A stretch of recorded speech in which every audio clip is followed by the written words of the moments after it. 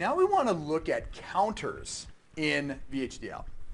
We have been looking at finite state machines.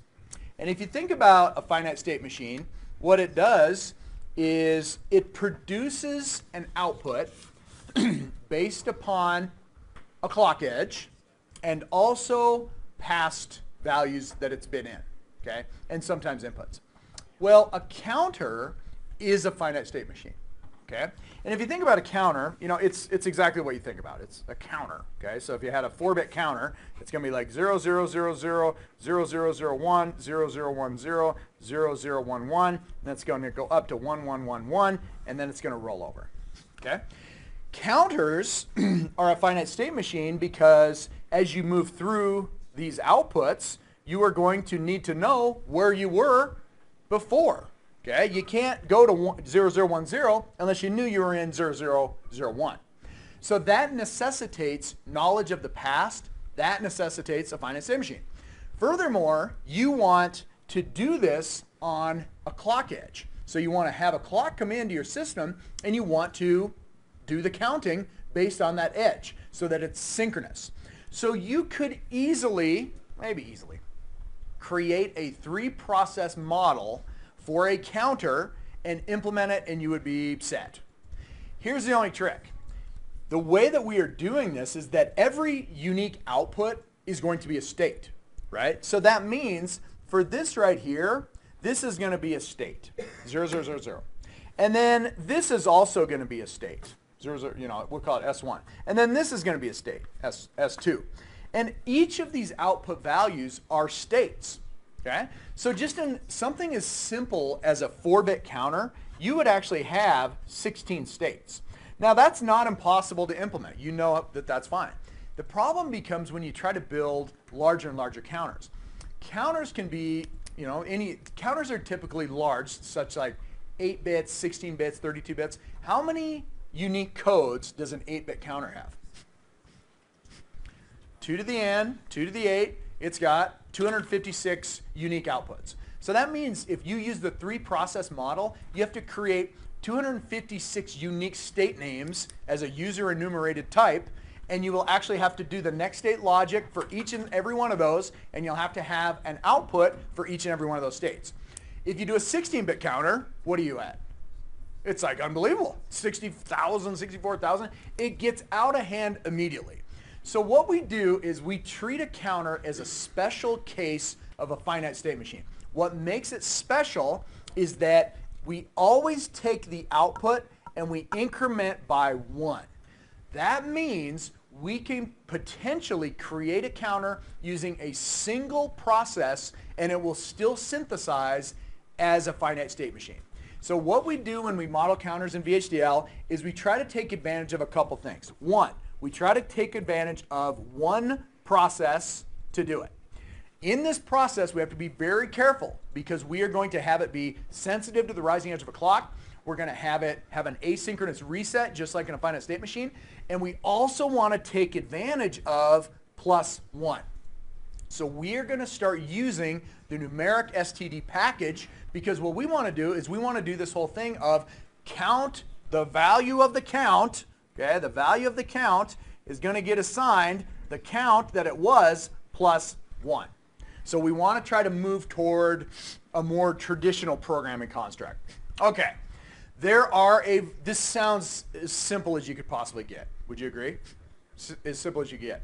There are a variety of issues that you encounter immediately upon doing this that if you don't walk through it, then it just makes counters seem impossible. Once you walk through it, it's super easy. Okay?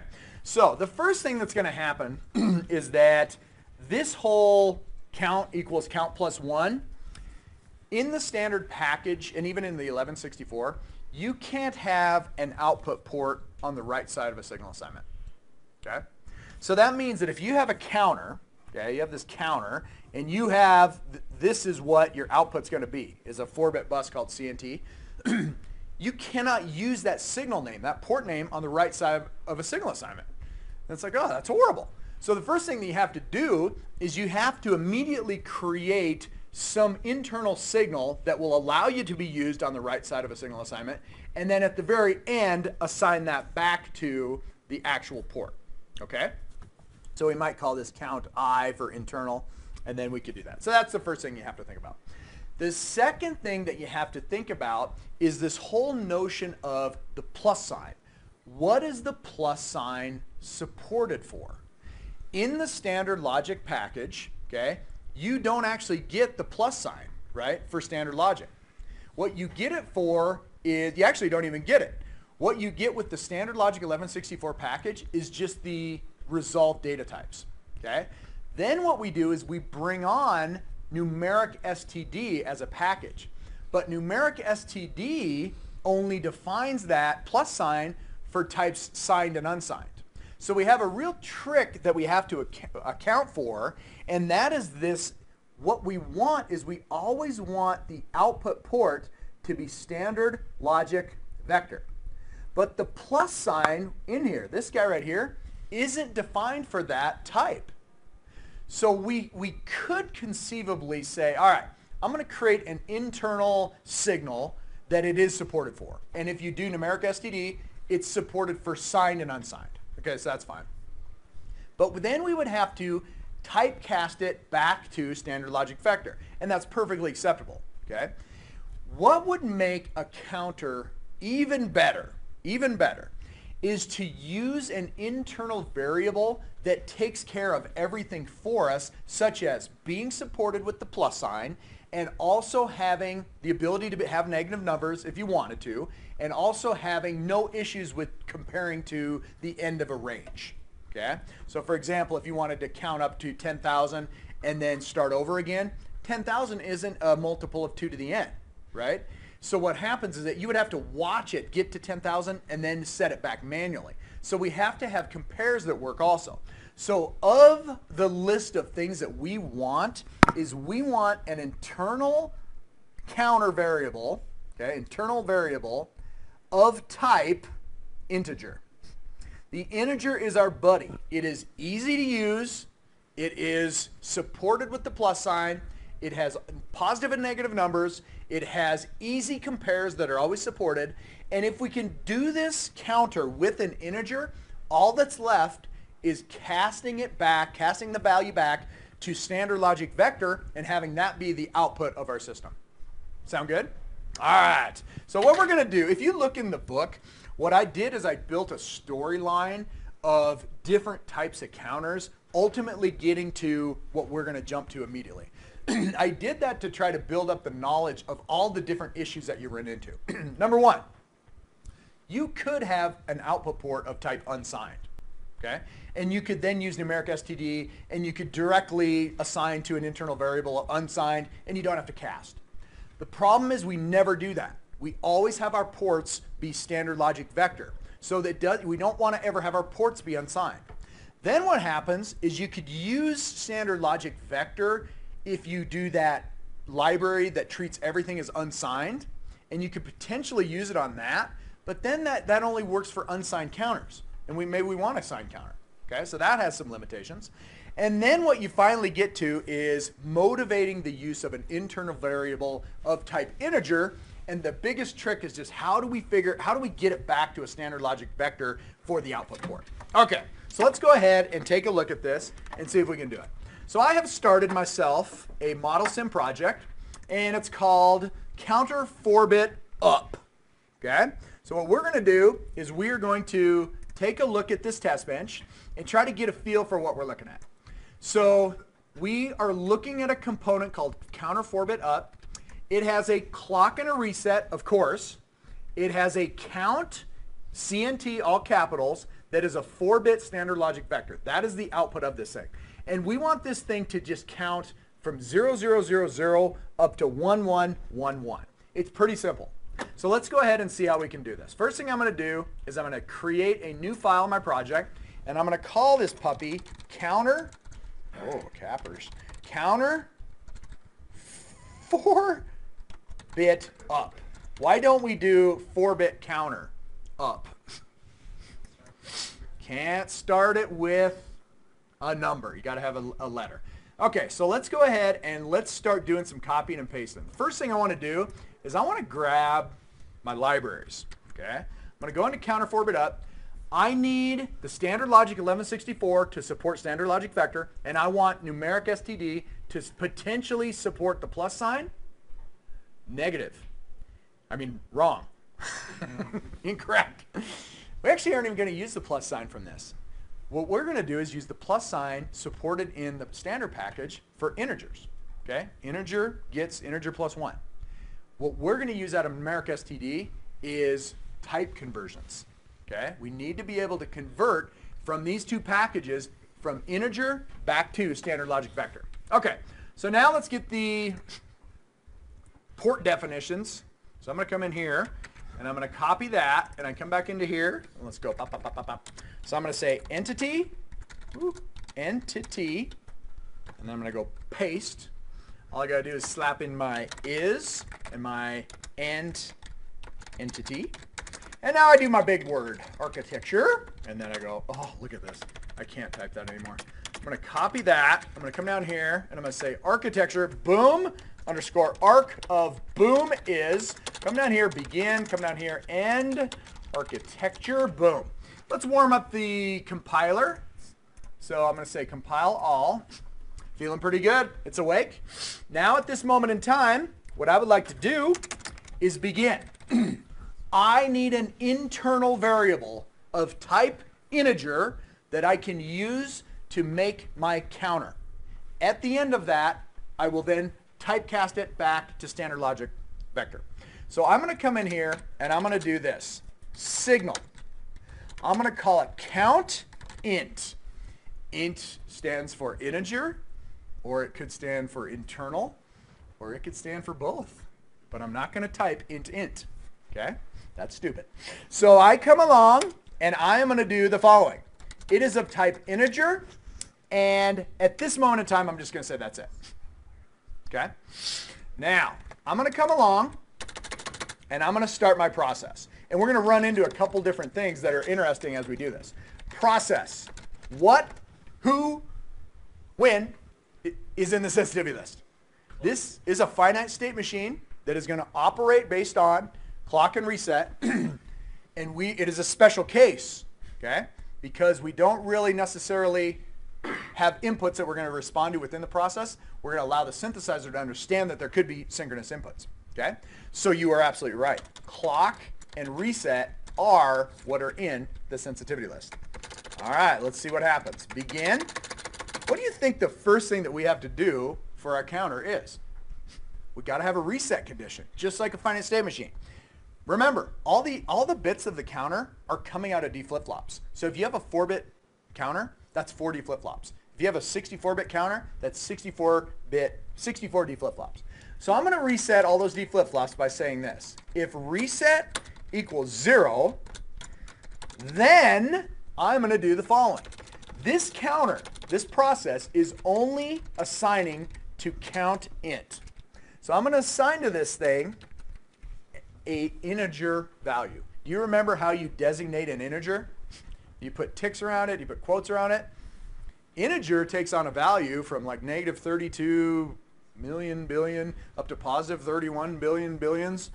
You just put the number. Okay, so I could say 8 if I want to. You know I want to say 0. So if I get a reset, I'm going to go ahead and just set my internal counter variable to 0. Then I do this. I say else if, and now I'm going to make an assignment based upon the rising edge of a clock. So you want to use the function rising edge clock. I do too. It feels good to use it. So I said rising edge of clock then. And at this moment, I have my first situation. Counter is an integer. An integer in VHDL is 32 bits wide. That can count up to a massively high number, and it can count down to a massively negative number. Okay? What's the maximum decimal value that we want to count to in a 4-bit counter? Well, this is a 4-bit unsigned counter. 0, 0, 0, 0 up to 1, 2, 3, 4, 5, 6, 7, 8, 9, 10, 11, 12, 13, 14, 15. It's 15. We're going to count to 15 and then roll back. We have to do what is called range checking. So the first thing that we need to do before we increment is we got to make sure that this thing is not at the maximum value. Because if it is, I need to set it back to 0. I don't want a 4-bit counter running up to 31 billion counts. So I'm going to do this. I'm going to say, if, I'm going to nest this in there, count int is equal to 15. Then what should I do? Instead of incrementing it, I'm going to set this baby back to, I'll get that j in a second, 0. If it was not equal to 15, that meant it was something else, and I should just increment it by 1. So what I can do is I can say else, let's do count underscore int gets assigned count int plus 1. This works on the right side of the signal assignment because this is not a port. It is an internal signal. I do an end else, end if, and in any other situation, all I want to do is hold the last value. So the way that I model not doing any assignments is with nothing. So I do this sort of thing, and then what I want to do is end my process. And at this moment, I want to compile and make sure that this looks good before I do the type conversion, the last step. Compile, selected. Okay, does anybody see it? It's right there. Beauty. I go boom, boom, compile, selected. Yes! At this moment, I have a counter in the form of an integer. But I don't want that. I want to assign it back to count. How do I do it? Here's the trick in it. It's confusing when you first see it, but after you see it once, it's not that big of a deal. The trick is that there's no direct typecast between integer to standard logic vector. You have to do it in 2 steps. You have to first come along and you have to convert the integer to unsigned, and that value is in what? That's in the numeric std. And what I do is I give it the variable I want to convert from, the integer, but the integer's huge, and I'm going to convert it into literally ones and zeros. So I have to tell it how many bits I want to convert that 32-bit integer into. So I say to unsigned, that's the name of the function. I give it the integer, and then I give it the number of bits that I want, and that now converts it to unsigned. Then I want to take this value, and I'm going to now convert it to standard logic vector. So the way that that one is, this typecast is standard logic vector. That's just the name of it. It doesn't actually have 2 before it. And in this form, I have done a 2-step conversion where I went integer to unsigned and then unsigned to standard logic vector, and I assigned it back to my port. So let's see if this works. Compile, selected. It did! There's only one last thing to do, and that's test to see if this simulates. So I come in here, and I'm going to fire up my test bench. Let it blink. Let it blink. I'm going to come in here. I'm going to do add to wave signals in design so I can see a little bit below. And I want to nuke my test benchers. Look what's underneath below. I've got clock, reset, count, and integer. And let's run this for 100 nanoseconds. I say boom. And look at this. Notice that it's counting perfectly. Notice that count int is an integer. And then notice that as I run this more and more and more, it will eventually get to the point where it counts up to 15 and it then rolls over. Look at the 4-bit binary value though. It gets up to 1111, gets set back to 0000, and onward it goes. That integer is 32 bits during simulation. Once you hit synthesize, it gets compacted down into 4 bits that are implemented as a 4D flip-flop finite state machine. Okay, that is a counter using a single process.